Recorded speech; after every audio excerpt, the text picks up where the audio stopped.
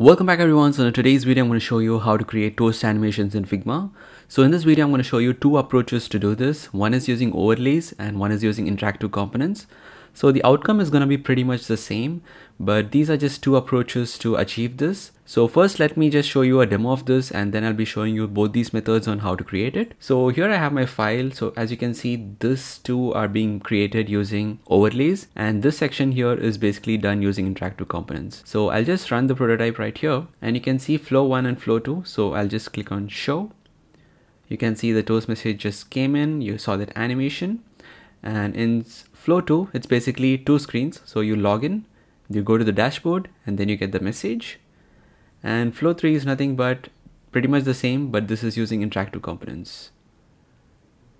So as you can see, all of these behave in the same way, but these are just different approaches on creating it. So I'll be starting a new file and I'll be showing you how to create this whole thing. So without any further ado, let's get started. So here we are with the new file. So I'll just go ahead and rename this as ToastAnimation. And then we can get started. So first thing I'll do is I'll try to create the toast message, for which I'm going to take a frame. Let's take the width of like 400 and let's give the height as 80. So here we have the toast message. So I'm going to give it a color and I'll also try to give it some rounded corners. Okay. And in this, I'll just put a welcome message. So let's say, okay, so this looks good. So this is going to be a pop-up. And one more thing we want to have here is the timer. So for that, we'll create one more rectangle. So this one will basically be the progress timer. So I'll put it at the bottom and I'll give it a darker shade of the yellow.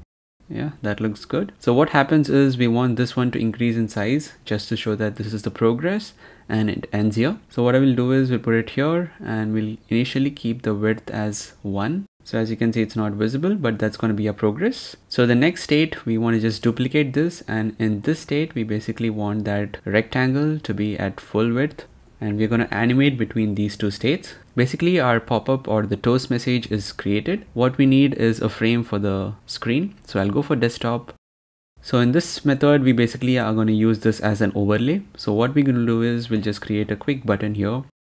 So that looks good. So this is going to act as a button, and here on click of this, we basically want this pop-up to show up. So how are we going to do that? Just go to prototype mode, and on click of this, we just want to select this one, that is frame 1, and here is where the magic happens. So you say navigate to. In case of this, you say open overlay, and in open overlay, you have the overlay position. So select this and choose manual.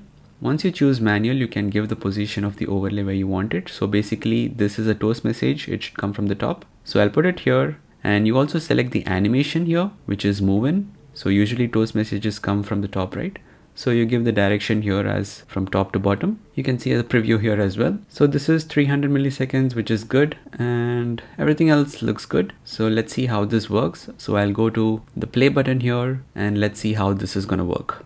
So I click on show, it comes in, but it stays there, right? So this is not the behavior of a toast animation. It has to come in. After a few seconds, it has to just go away. So to achieve that, you just select this one, go to prototype mode, and then start an interaction. So I'll click plus, and here you can give after delay. So this is where the magic happens. So after delay of, let's say you want the toast message to be for 2 seconds. So you'll give 2000 milliseconds and you'll say close overlay. So let's see what happens now. I refresh it.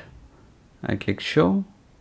After 2 seconds, it just goes away. So that's simple, right? Now, along with this animation, you also want this progress indicator to come in. So how to achieve that? Let's remove this delay from here. I'll delete this and I'll add the interaction from this to the next frame. And here you will say swap overlay because you want to change this overlay with this overlay. So I'll click on swap overlay. And instead of move in, I will say smart animate. So you want this animation to, let's say, happen for 1 second. So I'll give 1000 milliseconds. So this would animate from this to this, but still it won't close it. So for this one to close, you got to do the same thing what we did previously. Just click on this, add a new interaction, and after delay, so after delay of, let's say, 500 milliseconds, you want it to close. So that's it. We are done with all the prototyping right here. Let's see how this works. So I'll just refresh this.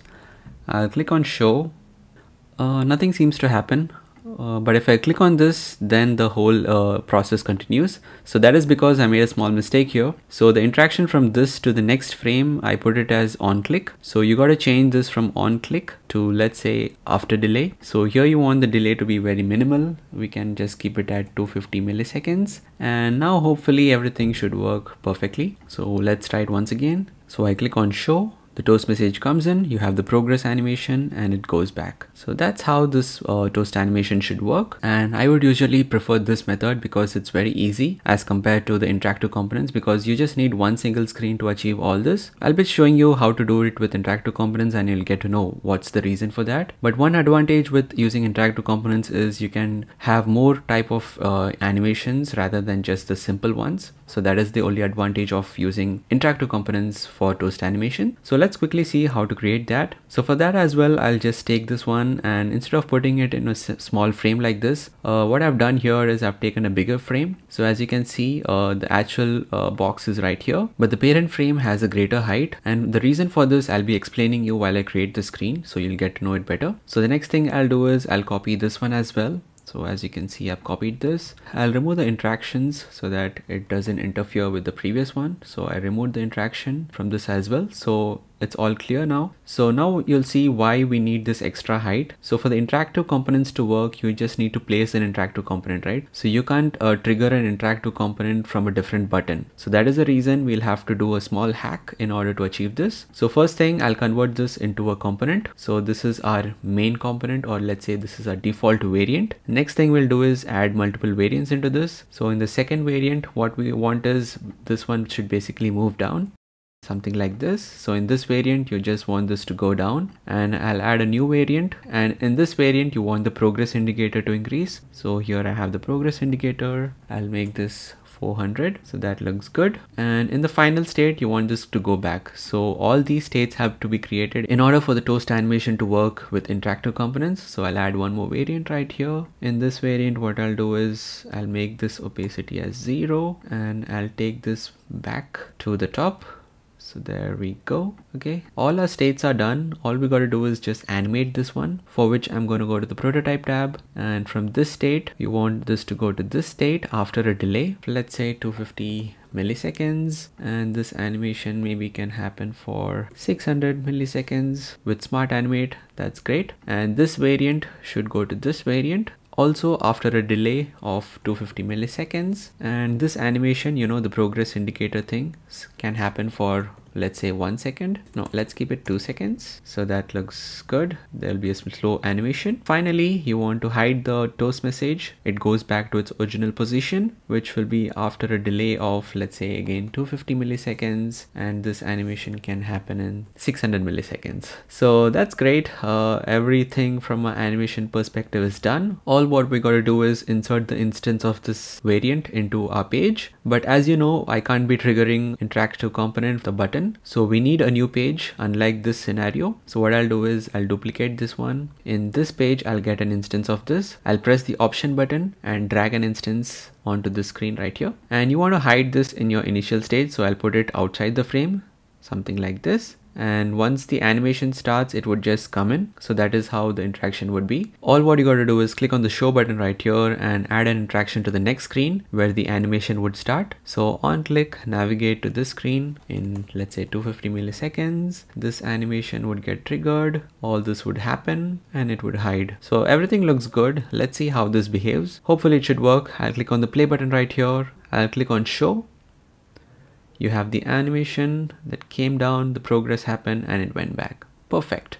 And when you compare these two, as you can see, you need a lot more of variance here, and you need an extra screen to achieve this. Whereas using an overlay, it's pretty simple. You just need a single screen and you can achieve this so easily. So that's it for this video, guys. Let me know in the comments below which method you prefer, or is there any other method that you use to achieve this. And as usual, I'll also be putting this Figma file on the community so that you can go ahead and download it and try to learn from it or use it in your projects as well. Stay tuned for more such videos, and thanks for watching.